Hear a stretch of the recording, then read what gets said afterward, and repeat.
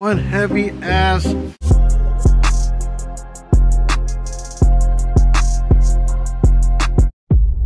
We're back with the Solo X 4th order band pass build that we got going on for the Scat Pack.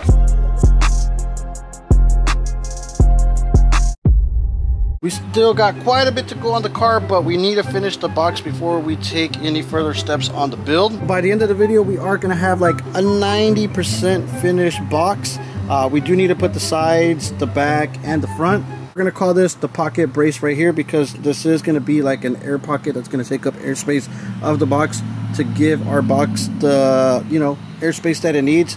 But it's going to act like a bracing point as well too. For today, guys, I really want to see the box done completely. Not completely, 90% like I just said. But if we can get that done today, guys, I'll be happy with the box. Because we just can't really do anything else to the Scat Pack till the box is done. And then after that, we can start building flush panels, yada, yada, yada.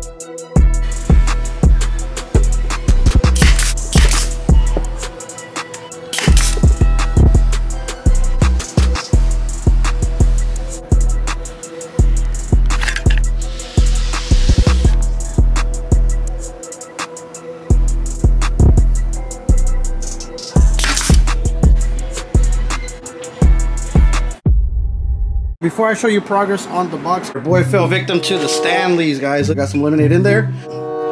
Man, I can easily drill a hole right here, put a straw through that guy. We'll be sipping through that Stanley like that. If I put ice in this, man, that lemonade's gonna be freaking cold. Alright, so we pretty much got our skeleton built. This is our inner baffle that's gonna go inside here. You'd figure this right here would be for like 6th order, but it's not. It's gonna be our like brace pocket to block up some of the air. Gonna go like that. I'm gonna sit in there like that, and then we're gonna get our lid on top. We're gonna have our window cut out so we can be able to put the sub in this area. We are gonna have our port that's gonna blow through the actual car itself, going into the rear deck, man, firing off that back window. That's where our baffle is gonna actually sit at, guys. I am pretty happy the way it's turning out. Once we actually do the window cutout so we can be able to load the sub in, we'll do brace points so that lid does not flex. I'm not too worried about this part right here because it's going to have that center divider that's going to actually act like a brace. We will probably go ahead and do a brace for it, this front lid as well too, so it doesn't have no flex. And maybe we'll just do some bracing along the corners as well too of the box, just so the joints don't split apart while the base is hitting. Keep in mind, this is still only a 3,000 watt box that's going to go in there. It's not like it's 5K plus. We didn't take all this time to design and build this box the way that we're going with it for it just to fall apart on us.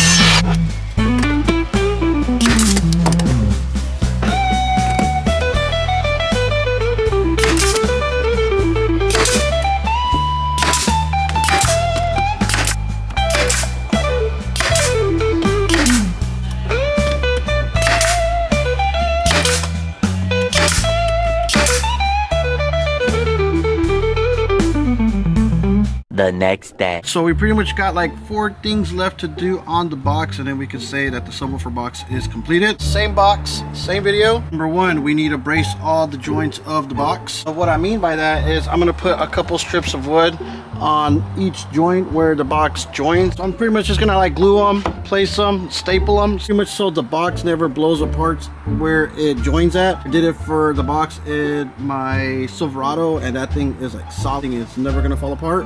And once again, this is only 3,000 watts, guys. And I mean, 3,000 watts, 3,000 watts. I don't feel like it's gonna do a lot of crazy damage like that. but I'd rather just be safer than sorry and make sure that the box is well put together so it just lasts forever. Number 2, we got to do the cutout for subwoofer install. The front piece of the box, we're going to do a window cutout so we're able to mount the sub inside the box, screw it down, then we're going to put a lid on it, and that way we'll have access to removing and installing the sub. Which brings us to number 3. We got to do the brace for the window, and we do not need no type of flex on that cutout window to install the sub. We need to make sure that that thing is solid and it's not going to go nowhere once the base is hitting.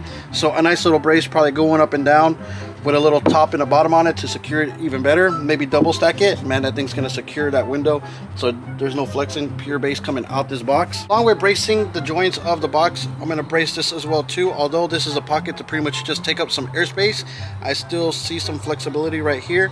I'm pretty sure once I put that top on it, it's not going to go nowhere, but at the same time, not going to take the chance in hearing no clapping sounds later on, probably like in a month or so. So we're just pretty much just going to brace this inside right here so it doesn't flex, just to secure the bag so, man, there's nothing but pure base coming out from the box. Then number 4, staple the top and the front of the box, and then we can pretty much say that this box is complete, boys. I have this piece of 3/4 inch plexiglass that I wanted to do in this box so bad. I just can't. It's just too small to make this actually the loading window, the sub in. So that way, man, you see that Solo X, guys, and it's just a little baby here, too small to do the cutout, to be able to get the sub in there, because it's, you know, I think 13 and some change, and it's just not the right size to make it work in order to make this window work so we can see inside there, so we can see the Solo X. I'm very, very blowed about that. But I do have another piece of plexiglass that we will do once we start doing the flushing of the trunk. So we're going to put a logo that he wanted to put on there, light it up, and just make it look good. But I'm going to see what happens throughout the build and see what I can whip up. Even if I were to do it right here, guys, we'd still be able to see inside the box. But then the focal point, once we actually do the other plexi on the flush panel, is going to take away from, you know, that logo, and it's just going to look a little bit goofy. I want the whole install to look stealth, like it's a ninja creeping up, and putting this on there with the other plexiglass that we are going to do on the flush panels is just going to make it look awkward, and I'm not going to feel it. I don't know, we'll see what happens along the build when I'm working on this. But I need to make the decision here shortly once I actually go ahead and put this front piece on, man. So we'll see what happens, man. Plexiglass or no plexiglass, man, we're gonna get this box done today, guys, man. Let's get it. We're back with our man Stanley real quick, guys. Look, I put some ice in this bad boy, and look, you see all the ice. What time is it? Look. Right, so it's 9:31 in the morning. I think I should be done working around like 12:30 to see how the ice looks towards that time. It is a little chilly right now, but it's gonna get hot towards the middle of the day. But man, hot enough to melt the ice, but we'll see what it does in the Stanley.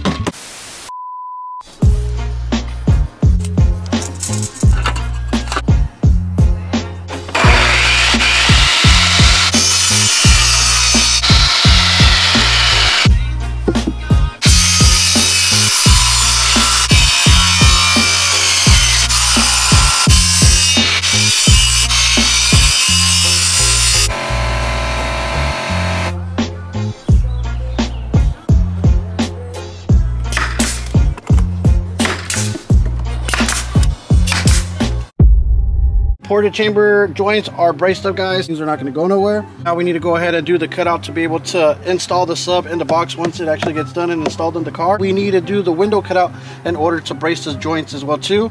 So we're just going to do a small lip along the bottom, and we pretty much just need to make sure that we don't overcut and undercut, because we want our sub to fit in there perfect. Now once I get done drawing my lines out, I am going to round the corners just so it looks a little bit nicer, you feel me?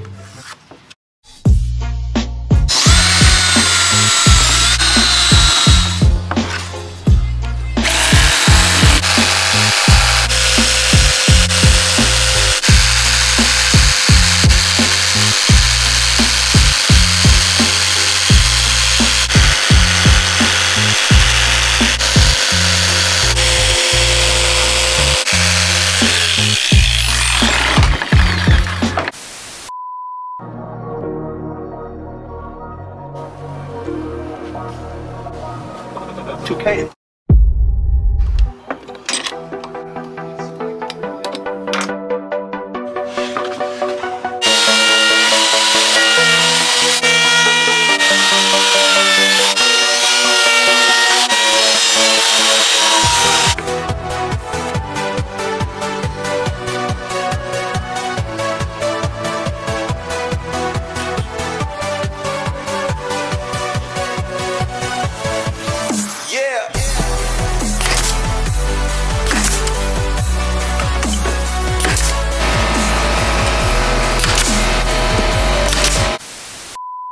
Alright guys, I'm gonna do this only one time just because that's one heavy ass fucking... I'm only gonna do this once. We're gonna test how it fits inside the window, and that is it. Let's just do it. Let's get it over. For the record, this is not even fun at all, but we're gonna load the sub in there like this. This is the window for it. See? It goes in. I'm not gonna go all the way. That is it. This is one heavy ass subwoofer, but you get the point. We slide it in, we screw it down, and that is it. It's the only time we're gonna practice doing that. Man, that takes a lot out your boy. Few inches later. All right, and I'm not gonna lie to you guys, I'd rather mount 12 subs versus mounting just that one. Hell no. Pretty much what's left to do is finish the bracing for the joints. Then we need to build a brace that's gonna go mounted down and going into the window itself. Once the joint braces and the center brace is done, then we can put the top on it, guys, and I can say pretty much that the box is complete. But yeah, let's go ahead and start stapling our joint braces real quick.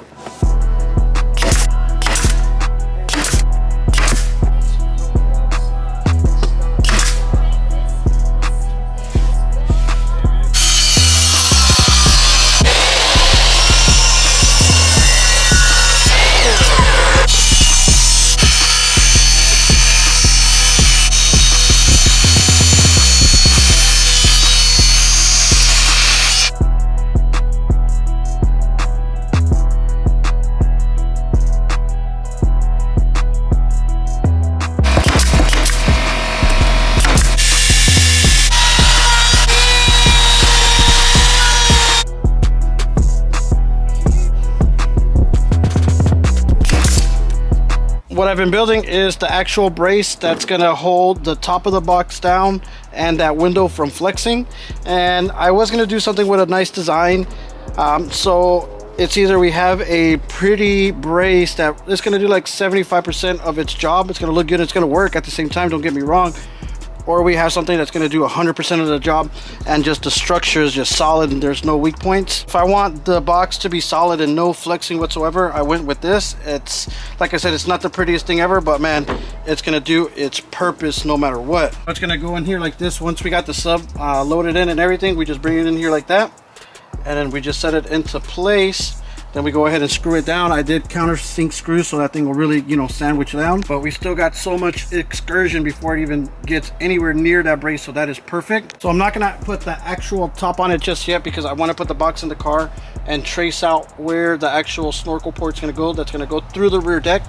So I'm gonna end up doing that once we take the rear deck out and cut it out and know exactly where the box is gonna go position at to be able to draw it out, make my port that's going to go internally, and then we'll externally make another port. But let's just actually put the top on it so we can see what it looks like.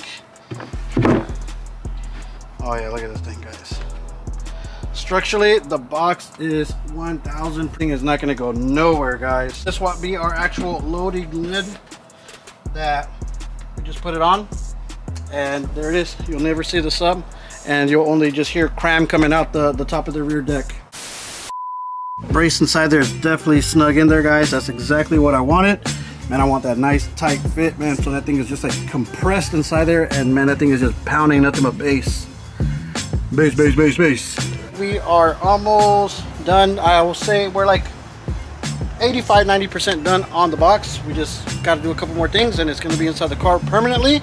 And then, you know, we'll get started on flushing out the trunk, building the rear deck. Then we're going to wire that guy up and see what it sounds like, man. But hey, one thing at a time, like I said the other day, man, and I'll catch you guys on the next one. Peace.